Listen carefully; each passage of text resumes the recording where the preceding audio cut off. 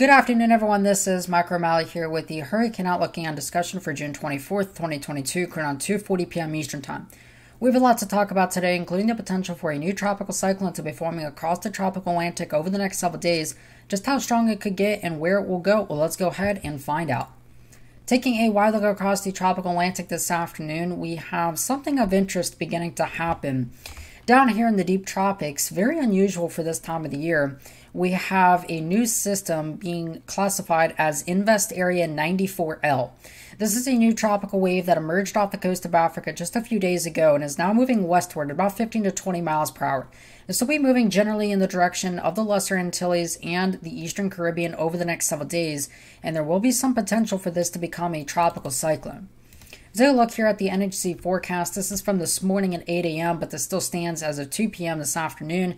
We notice that the area of interest is right down here. Again, moving off to the west and northwest here at about 15 to 20 miles per hour. Now, this is expected to move into the Caribbean and impact portions of the Lesser Antilles, including Trinidad, Tobago, and Barbados over here. This is the area where we could see the most impacts from this system as it begins to interact with that area sometime early to mid next week. Around Tuesday to Wednesday-ish is when we could expect to see impacts to that region. Now, if we take a look here, again, who's most at risk? Well, again, this is the system here, and it'll be generally moving towards the west-northwest over the next several days. And the most area that I'm seeing for concern right now is going to be really the central and southern island chain right here. Generally speaking, Trinidad, Tobago, Barbados, all of these areas here are at the most risk for impacts. The northern part of the island chain, I do believe, will probably spare impacts from this potential system. Now, again, development here is not necessarily certain, and we'll talk about that right now. Take a look here at the visible satellite imagery. We notice that we have a couple of things going on within the immediate vicinity. First of all, not related to the Invest 94L, but we have another system back here that is a tropical wave that has emerged off of Africa as well. Now, this is not being classified as anything or designated as an invest. However, the National Hurricane Center, but some of the models ran from the numerical weather predictions up in Washington, D.C. and other numerical guidances, the European GFS, etc., have continued to hint on potential development with this as well. So we'll have to watch this very closely. But with Invest Area 94L, we notice that it's not as convectively active as it was the past couple of days. Convection has certainly waned, and a large percentage of that owes to just the fact that this is June, late June climatology in the main development region is not all that supportive. But we notice that there's still relatively deep moisture across here where thunderstorms are bubbling at the diurnal minimum, which is the time where convection is at its least. And coverage spatially. And then we also have this dry air to the north, but this isn't really getting ingested into the storm at this point. If we take a look here at the GFS forecast, this is the 12Z run, the 850 millibar vorticity, so the spin in the atmosphere at 5,000 feet off the ground. And again, the darker oranges and reds indicate a healthier low pressure system. So what we notice here is that on the GFS forecast, this actually struggles to develop in really. Once it gets to the islands at this point, development is still somewhat uncertain as the model doesn't really pick up on much development with that. There's also a new system that we'll be watching over the next couple of days. While this hasn't officially been tagged by NHC at this point, this will be from a kind of an old decaying front that will be moving across the southeast U.S. And eventually this could see an area of low pressure try to sneak underneath this. With plenty of warm water and low shear, I wouldn't be surprised to potentially see a new system form out here in the Gulf of Mexico. But so far, again, that hasn't been tagged, so our main focus is going to be on 94L at this point.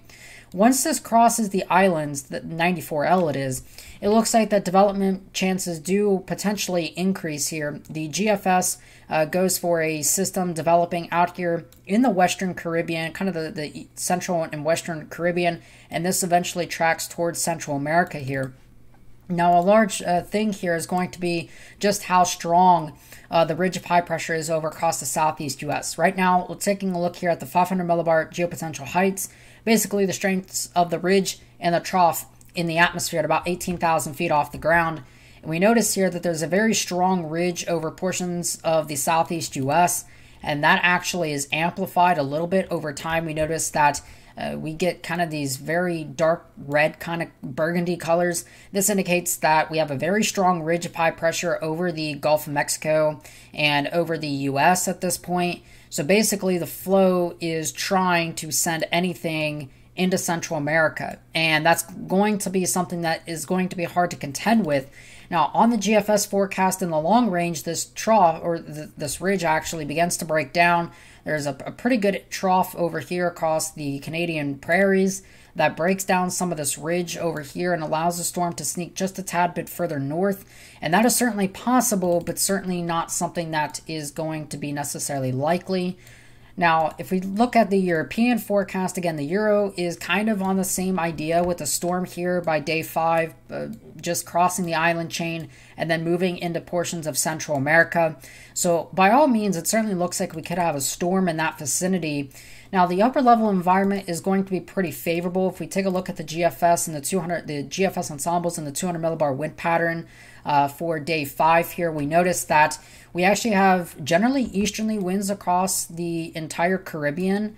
And even though there is a displaced anticyclone over here, it's actually not all that bad because the wind is coming from west to east.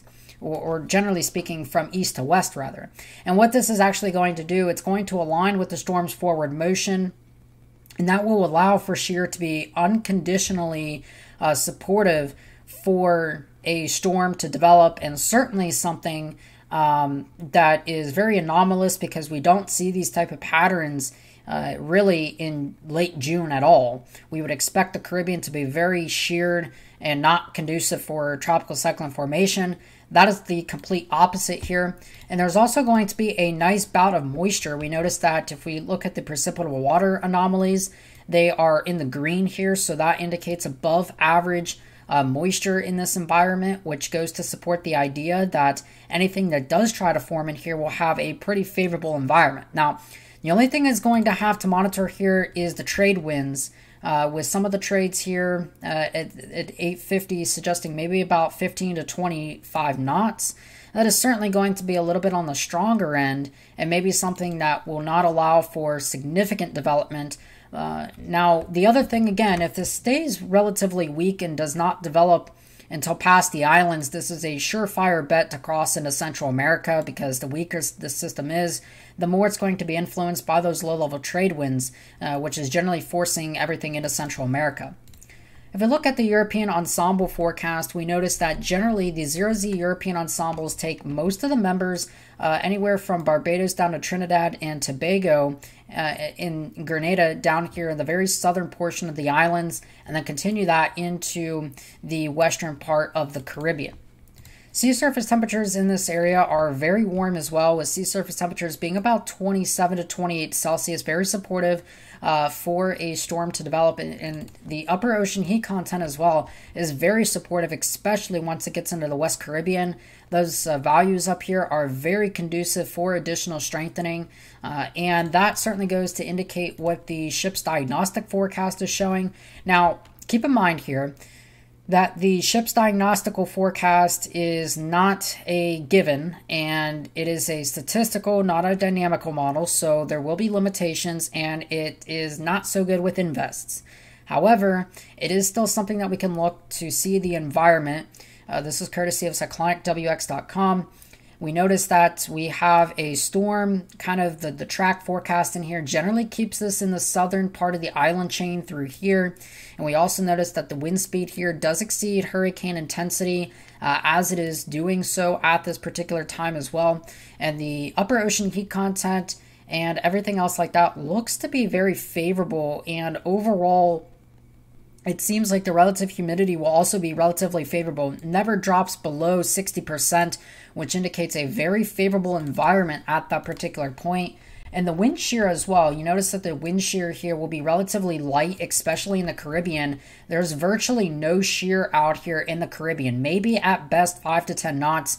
It's certainly not really significant to induce much of any weakening, especially if this is already a well-organized tropical storm or hurricane at that particular point. So again, bottom line is there could be a storm approaching the island chain here by early to mid next week, probably looking at a time frame of about Wednesday or about Tuesday going into Wednesday.